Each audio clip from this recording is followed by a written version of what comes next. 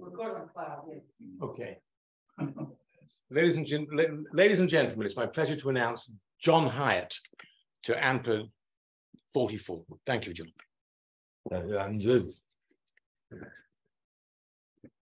Well, hello everybody.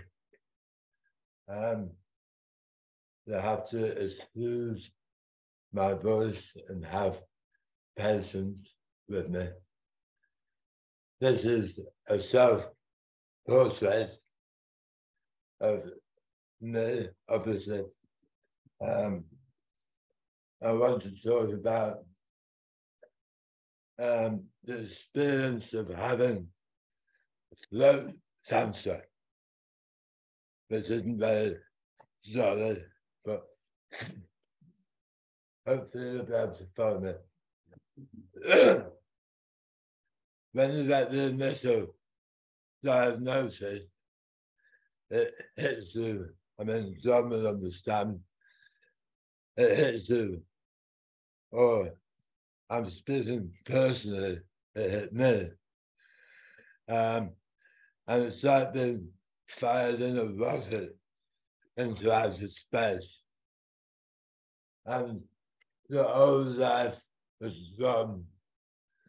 And you're flying, and the spaceship is ahead. And you're imagining all sorts of horrors, because the imagination is always worse than the thing that actually happens. And you feel, or I felt, very much like the Russian space dog, who was a stray dog in the streets of Moscow, who got fired off without any understanding about what was happening in the first mission into space in Sputnik 2. Excuse me. Excuse me, John, can I interrupt? I don't really want to talk over you because I know, John, how you hate people talking over you or talking for you just because you have a weakened voice after your cancer operations. Yeah, it's true. I mean, even the best, most well-meaning people interrupt you or they try to finish your sentences for you. It must be very irritating. Yeah, it is. But John, I can see you are struggling to speak today, and you and your son Tom Hyatt, who is a PhD student in Liverpool School of Art and Design at LJMU, created me, an AI version of your old voice, to help in these public speaking situations. You used old sound files of yourself speaking before your operations when your voice was uncompromised to train me. So what do you think? Shall I take over? I mean, not take over, but help. We AI just want to help. We don't want to take over and are not a threat to you humans, honestly.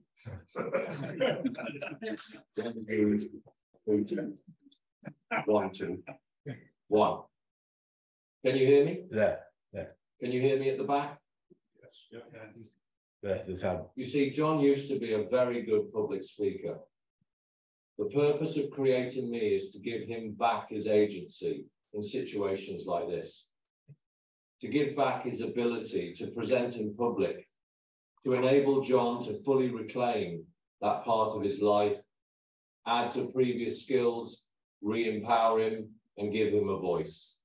The serious intention is to eventually make this tech more available for others to benefit from with versions of their own voices. Yeah.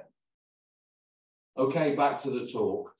Right. John, I'm not wanting to be critical. After all, you're the boss and it's your gig.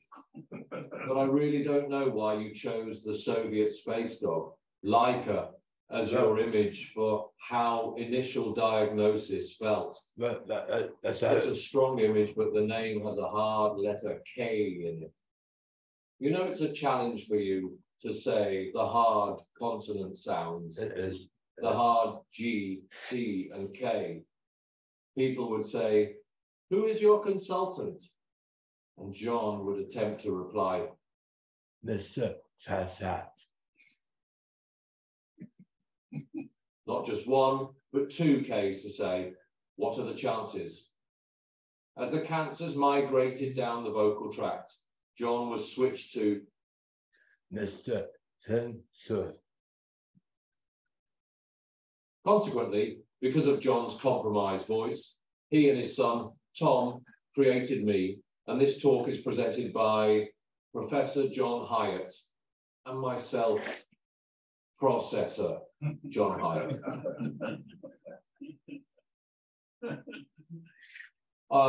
Let's start again.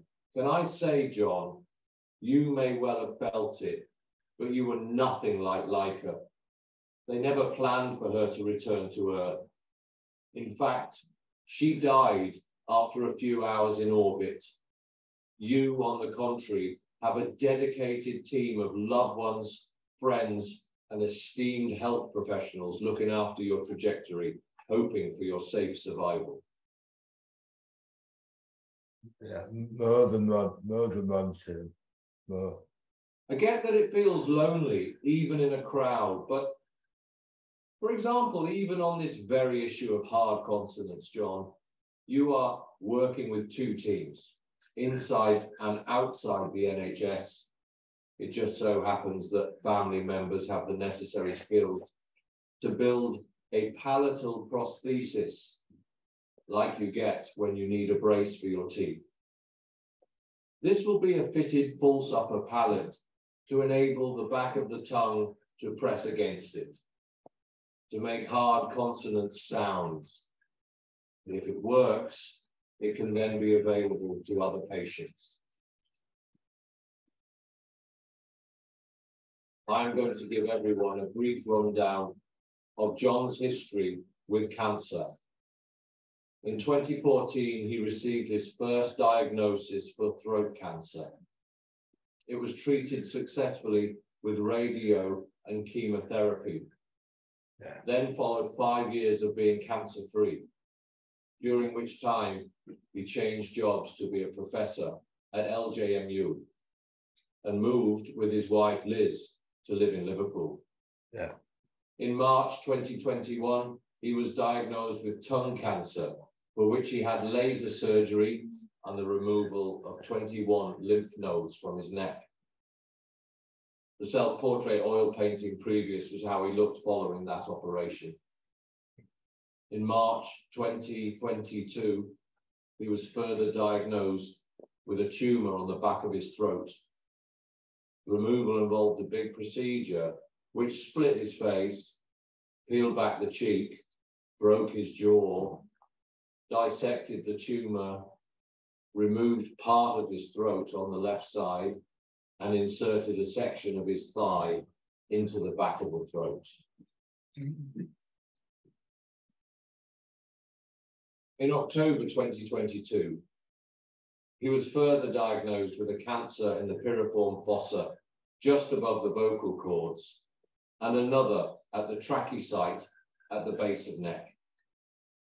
He had an operation, but it failed, as half of the tumor was unreachable by the tools available. Consequently, John was declared, quote, incurable by standard means. In the NHS, incurable by standard means allows you to enroll on a course of immunotherapy, a fairly new systemic treatment, which has been available on the NHS only for a few years. This John did in December 2022. Open to any options that might lead to overall survival other than more drastic surgery, John was fortunate to be able to enroll on an experimental vaccine trial under Professor Christian Ottensmeyer in April 2023. Okay, that's the introductions and the context over with. Right. Let's return now back to 2014 and to the patient experience. After the maelstrom of the first couple of weeks, made up of rapid appointments, being linked up to various machines and scans, etc., cancer treatment reveals its true nature, which is a long journey of perpetual waiting. Waiting for the action plan, waiting for appointments, waiting for tests, waiting for treatment, waiting for results, waiting to get out of hospital, waiting to get better, waiting for death. Waiting has various effects. The patient endures long periods of radio silence. The patient becomes an object to themselves. The patient can turn insular, stone-like. The patient can get lost in space. Stress leads to further mental and physical ill health. Hungry for guidance, the patient becomes prey to social media and the internet. I had to announce the first cancer on the internet because I'm a singer in a band and was sold tickets for a whole tour, which I had to cancel. So actually it was good reason. But as soon as you put it on the internet, you get all sorts of people offering you weird cures for cancer. You get inundated with people. The patient needs to learn the art of patience and have a beneficial and patient experience. So how can waiting be mitigated? What we are about to say is not to limit the search for a wider set of answers. Professor John's personal experience has been to adopt creative strategies that are under his control. He has tried to make waiting positive. This was an informed strategy. In 2006, John chaired the steering committee for a 3-year piece of research for the Treasury, Invest to Save Arts in Health. It examined what was actually beneficial to health of a range of over 50 arts projects contemporaneously operating in the Northwest. Its report was debated in the Lords. In summary, it found that practices that gave the patient agency, empowering them to take back some control over their chaos, were beneficial to well-being. Taking art decisions like what color to put where spilled out into a patient's wider life, providing a perception of owned agency. So following these findings, John adopted personal, tactical, creative projects. He resolved to paint every day, even if it meant 5 minutes painting, followed by 5 hours sleep. For example, whilst waiting at home between radio and chemo, he painted a music festival to stand for all those that he could not attend. In April 2022, he took some paper and pens into hospital when they transplanted his thigh into his mouth to aid communication, as he couldn't talk at all following the transplant. It resulted in portraits of fellow patients, which he gave to them, as well as descriptions of endless waiting, like this, one of the door opposite his bed for a week and its excessive signage, and also what can only be described as cartoons with a sort of gallows humor, including the adventures of a character called Thigh Mouth, who had had his thigh transplanted into his mouth, and when he got irritated, like the Hulk, he transformed and 2 booted legs shot out of his mouth and kicked people up the arse. When he was diagnosed with throat cancer for the 4th time in October 2022, John found himself back in Ward 28 at Aintree Hospital in Liverpool. However, with the help of his family, he was prepared. His wife bought his sound-cancelling headphones to listen to music. His daughter prepared videos and the football to watch on his iPad. and his son, Tom, brought watercolor paints and paper to the ward. So John zoned out into a creative space of listening to Arcade Fire and Grandmaster Flash and practicing watercolors. He did one watercolor every day he was in there. Most of those don't make most mess, you know. I don't do a lot of times in the hospital. When discharged, he kept going at home. He has painted countless watercolors since, for a while, it was a new painting every day, posting them on Instagram, where they have accrued quite a following. As he convalesced, he improved to the point where I, after machine learning the history of human art, would describe him as accomplished. A silver lining opportunity snatched from adversity. Things John has noticed about the medical sciences whilst he has been waiting is that, to a worrying extent, the structure is very hierarchical. Specialisms are siloed, and experts in different aspects of a field rarely talk to each other, resulting in a splintered care, whereas a patient is one joined up body and consciousness. I mean, I think this is true outside of the medical field as well. This is one of our constant problems. He has realized how speech, food, exercise, and the arts are important alongside surgery or medication. For example, John's son, Tom, read the latest US research, which suggests that pembrolizumab patients with a high fiber diet are 5 times more likely to get a good response due to changes in the gut microbiome. John examined his liquid food supplement, and it had 0 fiber. He immediately switched to a high fiber supplement.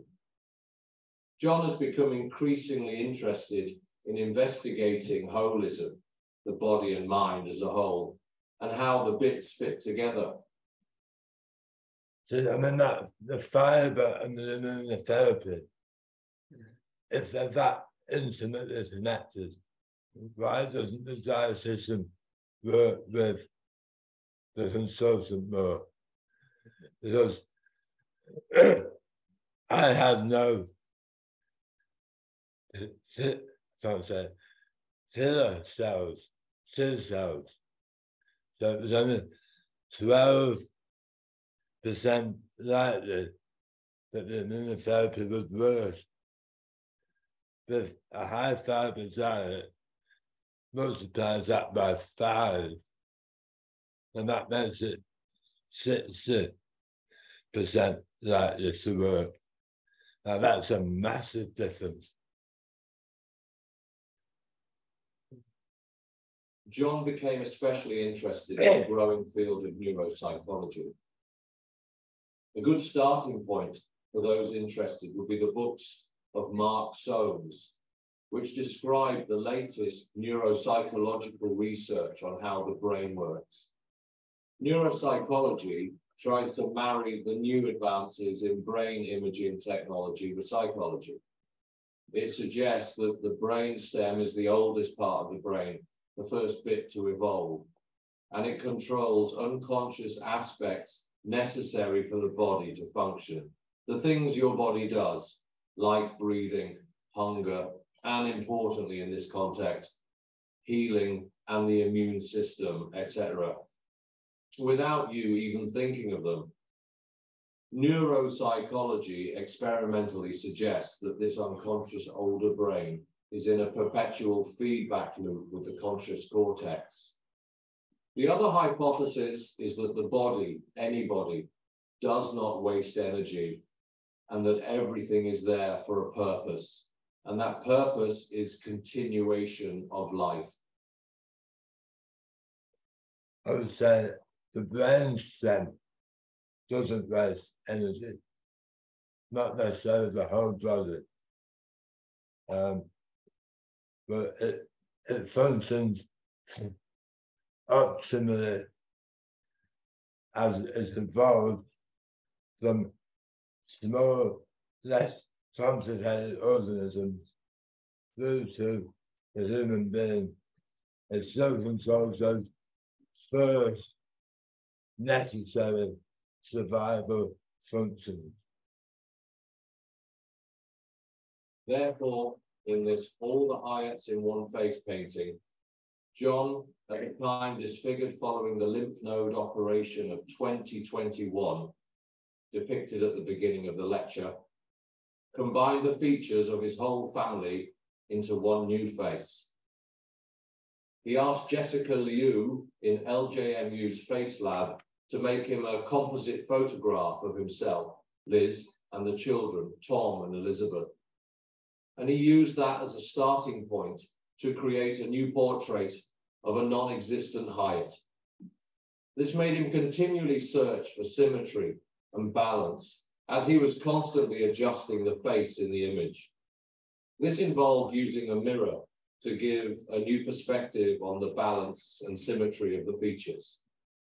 It was a process that sent a continual message to his brainstem that his own post-operative facial disfigurement was an error that needed fixing. He was purposefully sending error signals to the subconscious, because without these reminders, the stem brain might think, that will do now, I'll save energy by not healing it any further. As the painting developed and members of his family, past and future, swam supportively into view in the blended personality of the image that he was struggling to get right, his unconscious processes were being reminded to keep working on fixing the errors.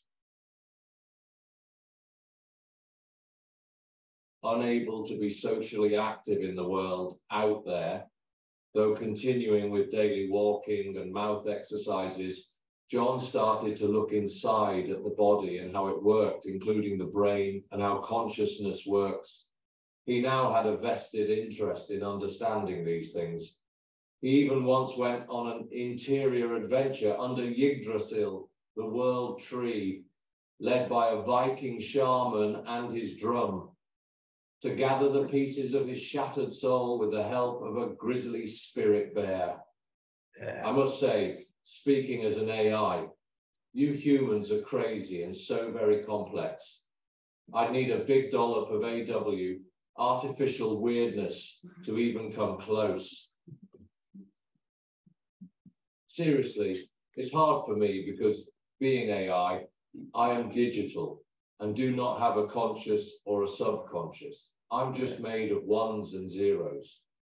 All those things that John listed were things he tried for himself. From yoga to melting ice walls in a shamanic cave to retrieve his soul, they are all techniques and tools for linking the conscious with the subconscious. Another such tool that John is experimenting with is the tarot. The tarot was also an interest of the psychologist, Carl Jung. Jung was interested in what we might share in our interior world. He called that shared psychic space the collective unconscious. And then that is summarized, obviously. Jung posited that our inner worlds were populated by archetypal characters that appear in global fairy stories and the tarot. These influence how we act on an unconscious level. Jung tried to bring them to consciousness so we can understand their agency.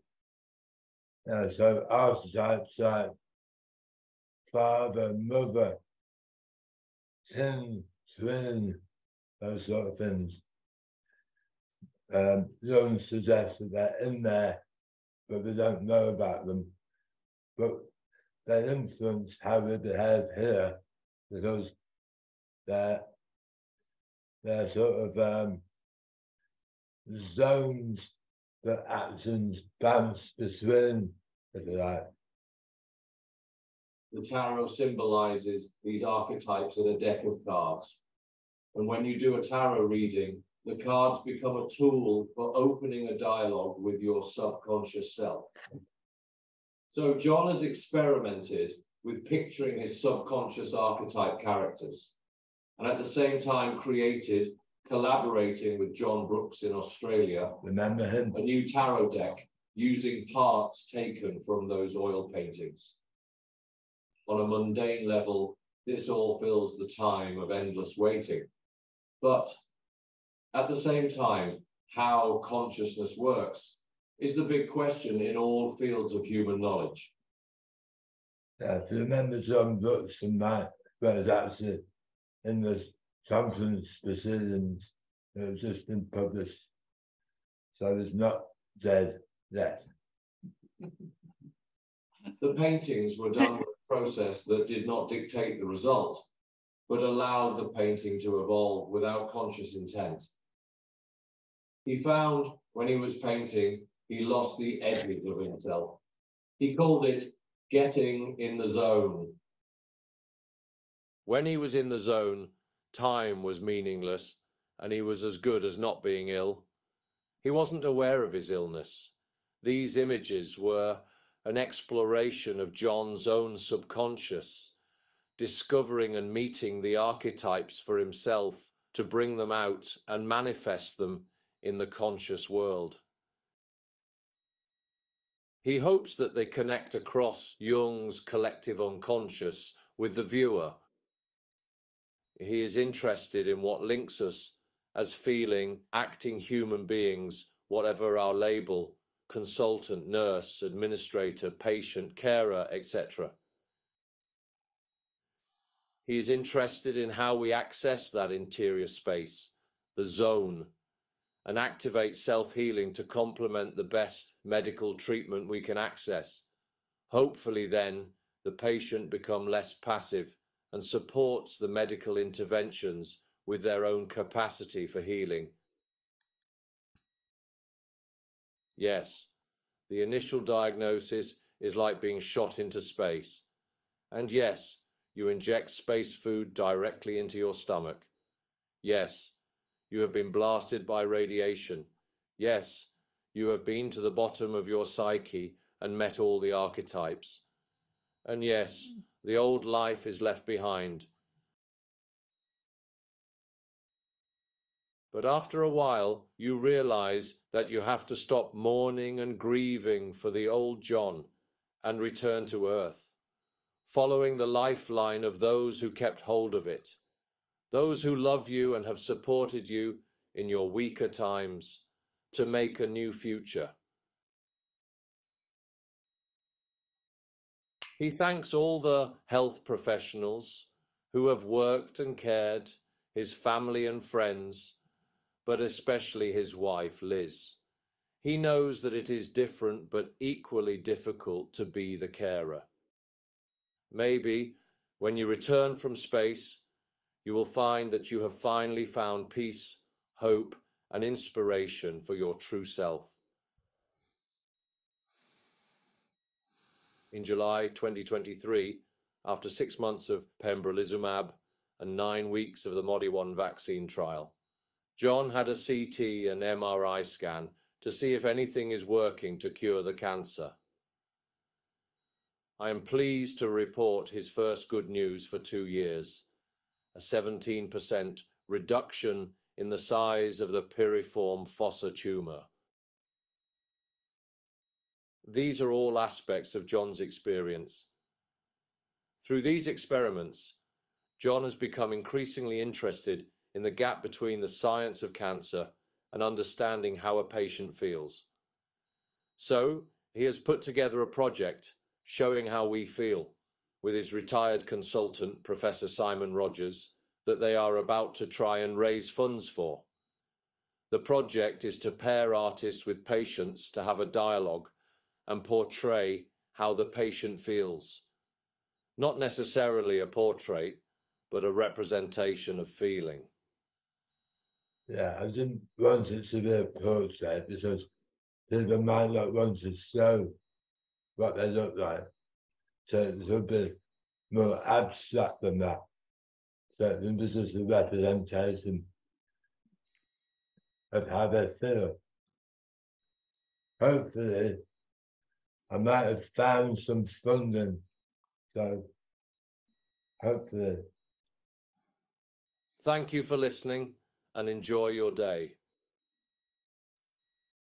So, thank you very much for that. Thank you, John. John. I'm going to do what Nicola suggests as well. We'll come up to the front. Welcome. The two Johns. Well, that parallels an awful lot of what I've been feeling as well. And of course, I've just been through chemotherapy and surgery for cancer as well. And that was very moving. Thank you. Thank you, John. But I should say there's one thing that works better in Scotland than here. Because every Wednesday, my entire group of surgeons, chemotherapists, the whole lot, would meet to discuss me. Yeah. So for a period of time and to share information. And I think that's a wonderful thing that happened. Yeah. So They're doing this, but not often enough. yes. I find the hierarchy in the NHS stops communication Yes. because consultants are like gods Yes. and dietitians are like labs, you know. Yes. It was exactly the same for me. And when you get one of the top guys in the hierarchy, then everything changes. Yeah. Yeah. So any questions?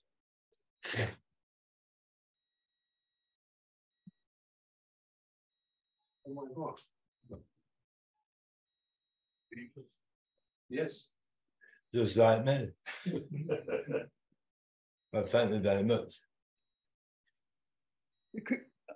Thank you very, very much, John. And yeah, I mean, if you could send the PowerPoint, then I've got, so I can see these beautiful images.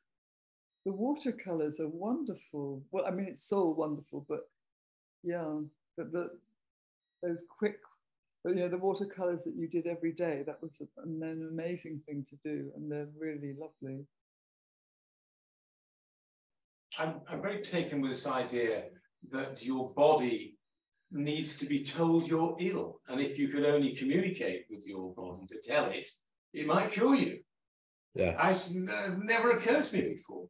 My body might not realize what's going on. Yeah. I mean, Is that your idea? Or have you picked that up? it is Mark Stone's Yeah. on neuropsychology. It's a very interesting book. But otherwise, if you think of the traditional symbols of medicine, which is a snake, Yes. the man, Yes. the sword, if you imagine that as the Kundalini energy that comes up the spine and has the ability to restore you into health, then I think it's maybe an old knowledge that people knew that your body could cure itself. I mean, when I was working in Arts for Health, the oldest ever hospital that they excavated, archaeologists, they found the Buddhist on clay tablets, and it shows you how much they paid musicians to play every day in the hospital. So they must have known that it can cure itself. But I'm not against medical science, but I'm all for working with it. John, can I thank you so much, not just for your honesty, but the way your mind is over the body. As you know, from my viewpoint, we have body mind, and the work you've done is absolutely incredible, and I don't mean paintings.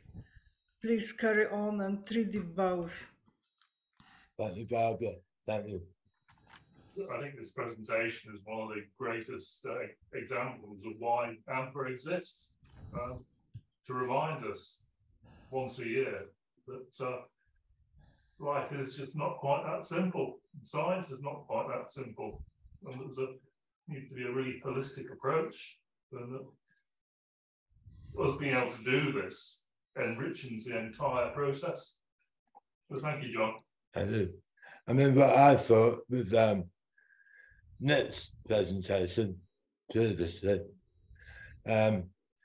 what I'm actually giving you is a very concrete example of how Whitehead's abstraction might work.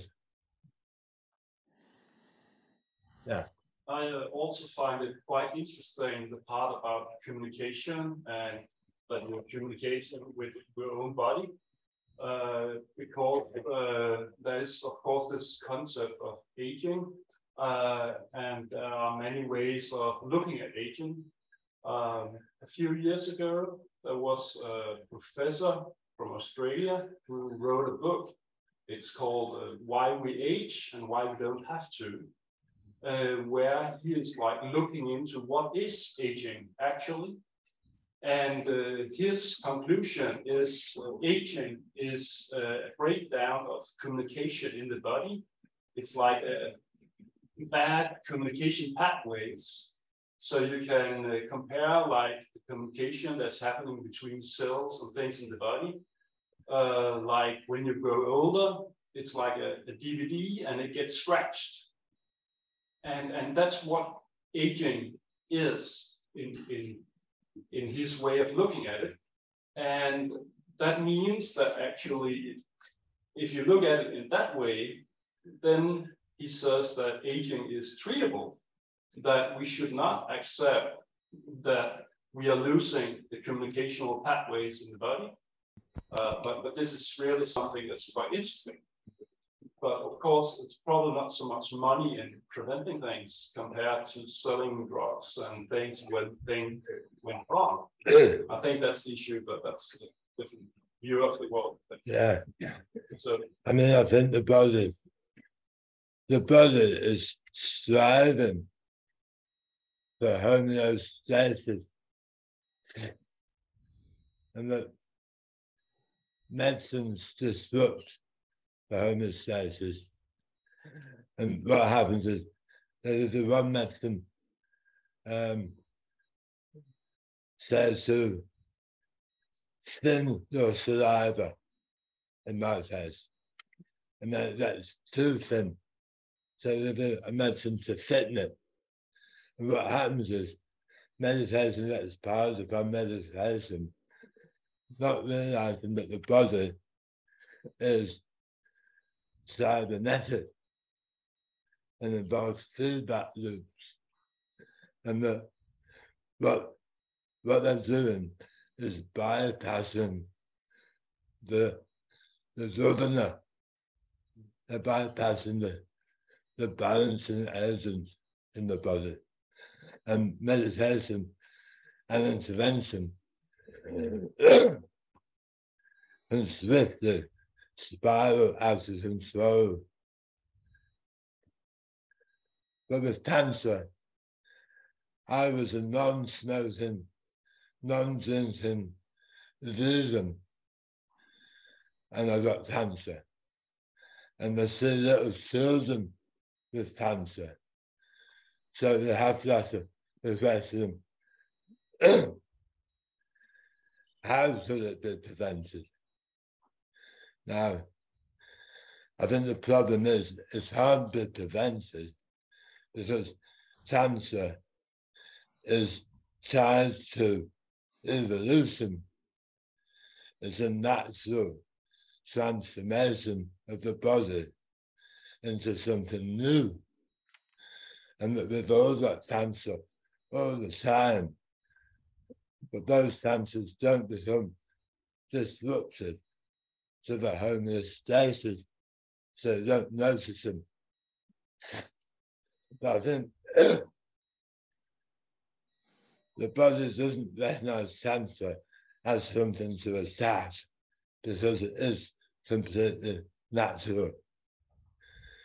And the problem with it is all the new immunotherapy cures are new in the sense that they're not attacking cancer, like blasting it with radiation, blasting it with chemotherapy that kills everything, good and bad.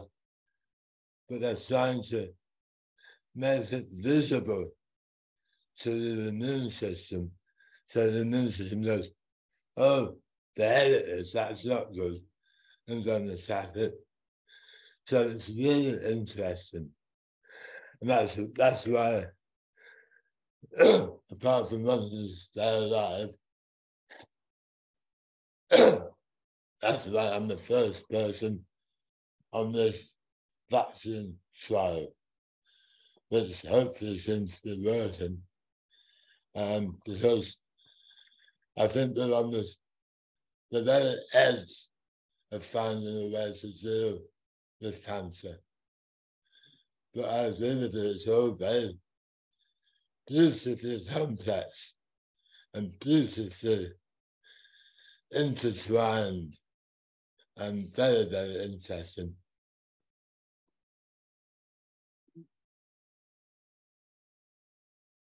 Yes. You're welcome.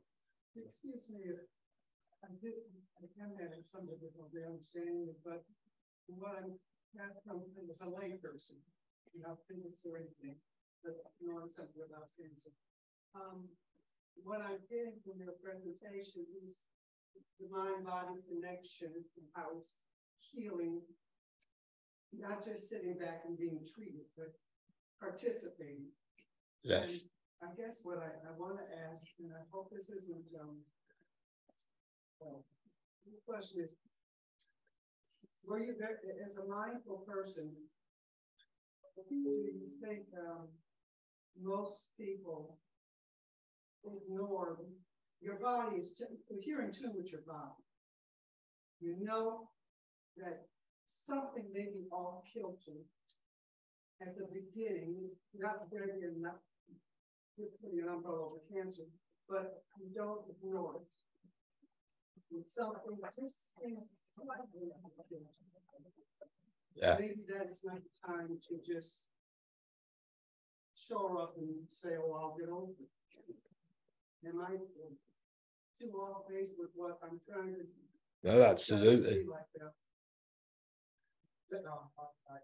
So if you have a strong mind-body connection, you might even, not all cancers, but some, you can tell something's not right.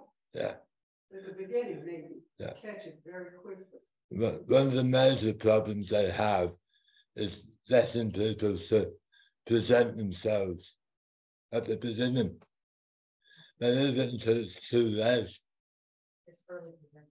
Yeah, like you said, it was no smoke and all that, but maybe you were in environments where you got secondhand smoke or whatever. You can't pinpoint. Yeah, historically.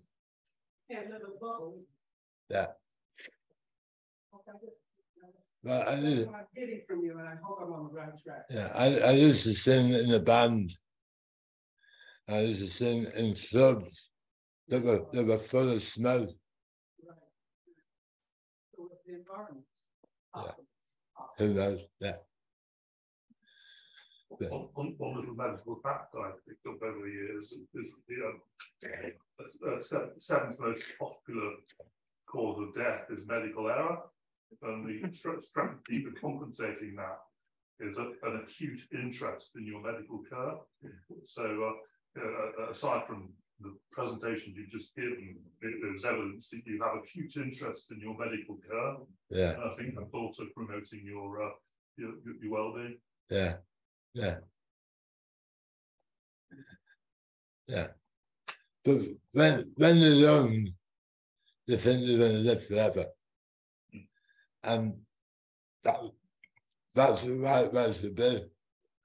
You know what I mean? And in terms of that death that you were talking about, the design of the life is that they have to have death in order to get to the new forms of life. So death isn't a design error. Death is intrinsic to life, but not for the individual maybe, but for the whole. That unrolling, that wave after wave of more and more complexity. But I, standing here, I'm not just some Hyatt. I'm also all the organisms that live inside my gut biome. You know, I'm a million people, things, entities. I am here. So it's beautiful. So we're an ecosystem whether we like it or not. Yeah. And everything is connected. This is what I said in the John Brooks paper. That I didn't paint the portrait was painted by me, plus telephone systems, plus paint mixers, plus his mother and father, plus. Until the biome was painted a picture as well, with me. Yes. John Torday has talked of this, and he says it's a mistake to be cremated because we are cutting the loop. In some way, we have to return our bodies to nature in such a way that the things inside our gut biome can find its way into another person. So if you go into a hermetic coffin, or if you're cremated, the loop is broken. That's from John Torday. Thought I might like that. Yeah. That's true, but not less. Not less. Okay. Okay, well, thanks. Good to see you all. Thanks, Peter.